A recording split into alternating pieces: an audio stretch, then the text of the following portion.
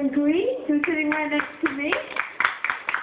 It's a lovely rainy afternoon here in Takashimaya in Kinokuniya. Welcome, Glen. Hello. Hi. Sorry I'm a little late. It's okay. I'm hardly in town on Sunday. Neither mind. Thanks very much. Thank you all for coming. It's so crowded outside and I couldn't find a parking space. Okay, so here we are.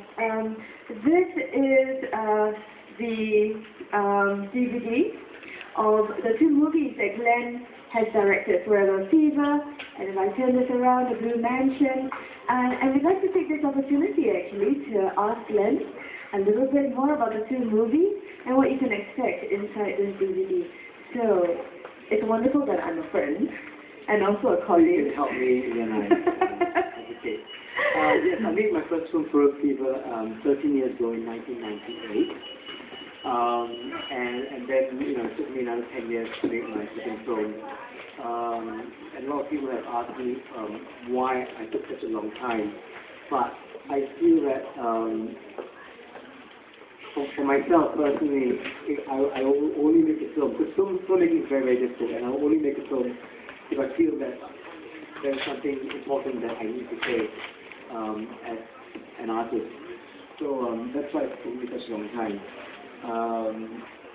Both films are very, very different. Forever Fever is a romantic comedy, and The Blue Mansion is a very dark comedy. So people might think it's very strange that I include both films as a DVD box set. But in actual fact, both films are my own personal record of what I feel Singapore is. Forever Fever, set in 1978, was my own personal record of growing up in Singapore in the 70s, when life was much simpler. Singapore was just a developing country, but where I felt that people had a better sense of their own identity and who they are and why they belong here. Life was much simpler, we had less, but I think we seem to be happier. The Blue Mansion, although it's not a romantic comedy, is included in this DVD box set because really it is my own record of what I feel Singapore is today, 30 years later, in 2010.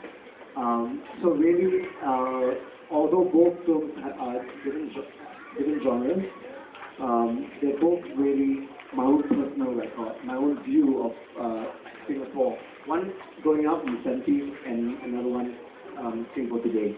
Thank you, that's brilliant. Let's begin with Forever Fever. Tell us a story about what it is about, and also how did it begin? This was your first movie, and before that, you were in England, you were doing 100% theatre. Let's begin with what made you make that leap into film, and why this story? I made the leap because I was directing theatre in London in the early 90s, and we were performing in very small theatres above pubs and bars, sometimes 30 seaters. And after 5 years of directing and producing in London, I felt that I needed a much wider audience. I wanted to tell my story to a bigger audience, and I felt that the only medium which would allow me that would be film, would be the film screen. Now, the story of Forever Fever obviously is something very close to my heart, because I grew up in Singapore in the 70s, and I wanted, and the movie Saturday Night Fever and disco music had a very big impression on me. Yeah, very big impression on me. As it did on the whole world, actually. Yeah, indeed, yeah. So I wanted to document that period in my life. It was a very, very fun and rich, colorful period. But also, I chose 1978 as a point for Forever Fever. More importantly, because we also got our first McDonald's in 1978. And I felt I used McDonald's as a signpost or a gauge, because after we got McDonald's, we got everything else from America, and what I call American cultural imperialism. Before 1978, Singapore was very Asian, much more Asian, and so I used that as a signpost, 1978. And of course, in Forever Fever, I explore the issues of identity, which we are still exploring in Singapore today. who we are, what does Singapore mean to me. Particularly since, we've just had the election. These are all important and pertinent questions which we keep on asking ourselves. Who are we as Singaporeans? What does Singapore mean? What is our identity? In Forever Fever, I explore that cultural sort of like confusion that I had growing up as a teenager, because before 1978, I grew up on Bruce Lee films, and Bruce Lee was the big role model in my life. And then we had, American films. We had John Travolta and Saturday Night Fever, and I used that as a symbol of, my confusion about whether I'm East or West, or whether can I find a balance between getting the best of both cultures. For those of you who may not know, Forever Fever featured a much younger Adrian Pang, although really he looks, he looks just the same today, playing a John Travolta-esque role, a young Singaporean man who is disco crazy and decides to join a competition. It is a highly entertaining, very heartwarming and touching drama. It's also extremely funny. Now, bring us behind the scenes. Now, I know a lot about the behind the scenes, but bring us behind the scenes. How did you write this story? How did you piece the story together? Now, I know that it was done on a budget where a lot of homework and a lot of work had to be done by yourself. You not only produced it, you wrote it, the story came from you, I was there, you casted the thing on your own, you did everything on your own. And tell us a little bit about that process. No, you helped me in the casting. You helped me in the casting. And, I wasn't pitching, but... No. You're very much of my casting director, and in fact, a little tidbit that nobody knows is that when we were casting for the film, we discovered this young actor. Oh no, he wasn't an actor, in fact he was in Shatek. And then, Kheng called me and said, oh my god, you must see this actor, he's really hot. He's very cute, His name was Pierre Peng. Yes. And that's where we discovered Pierre Peng. He was just a Shatek student.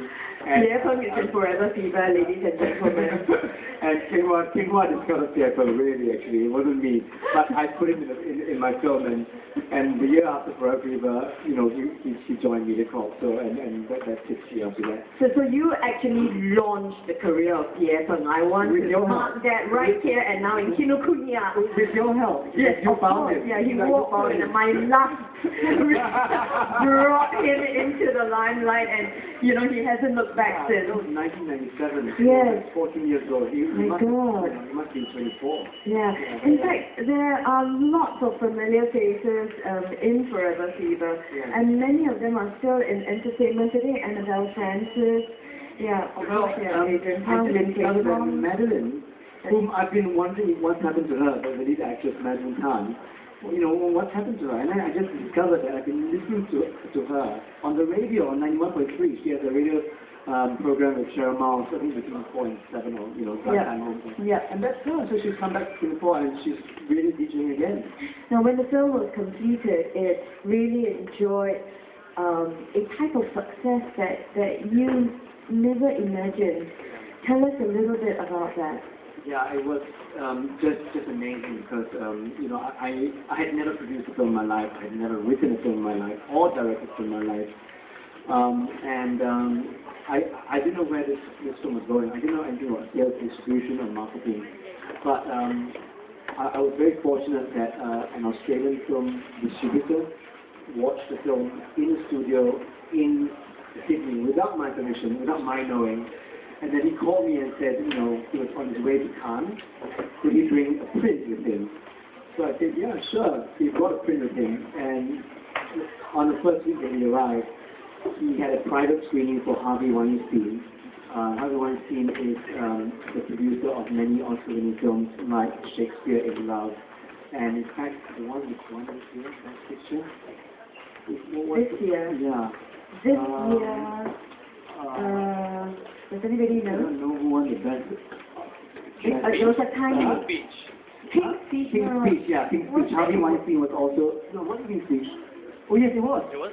Yes, yeah. Harvey Weinstein is also the producer of King's Speech, Shakespeare in Love, The English Patient, etc., etc. So he saw the film at a very private screening just for himself. And Harvey Weinstein loves musicals. He's a New Yorker. And he loves disco because he grew up in that period as well. So he was very excited and he bought the film there and then. And then after that I was signed on with Miramax for 5 years. Yeah. And that's the story. That is amazing, and until today, I believe that Forever Fever is still the first Singaporean movie to be signed on by a large, US-based film production company. It was also shown commercially.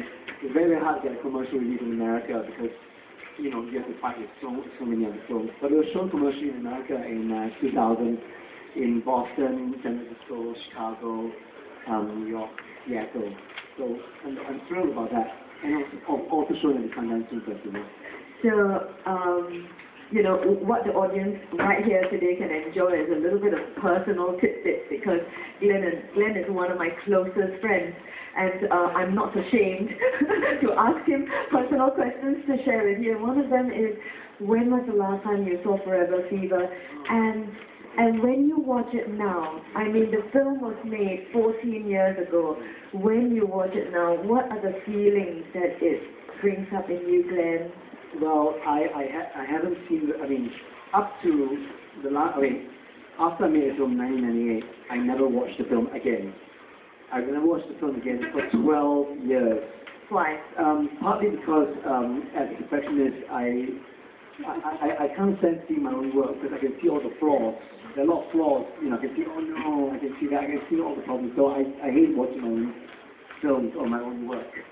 The beauty of theatre is that I can watch it every day and I can see any faults, I can correct the faults, you see. I can tell that the actor can do things differently, I can tell the lighting on the set. That's the beauty of theatre. I can watch a play every day. Film, you do. Film, I don't. After it's done, it's shown to the public, I never watch the film again. I watched the film last year again after a lot of persuasion from my very close friends who had not watched it for many years and they said I should watch it again. So I watched it last year after 12 years. And I realized how much of myself I have put into the film. Now, by that I mean, a lot of people have asked me, so which character do you identify with in the film? And 13 years ago, I couldn't answer that question. Because obviously I said probably the lead actor, who was played by Adrian Palm, because he loves disco dancing, that was me in the 70s. But now I realize that actually, watching the film, I'm all three characters. There's the two brothers, and in the film there are two brothers and a sister. Just like in the Blue Mansion, there are two brothers and a sister. So I realized after 13 years how much I had put into the film, which is about myself. It's a personal journey. In the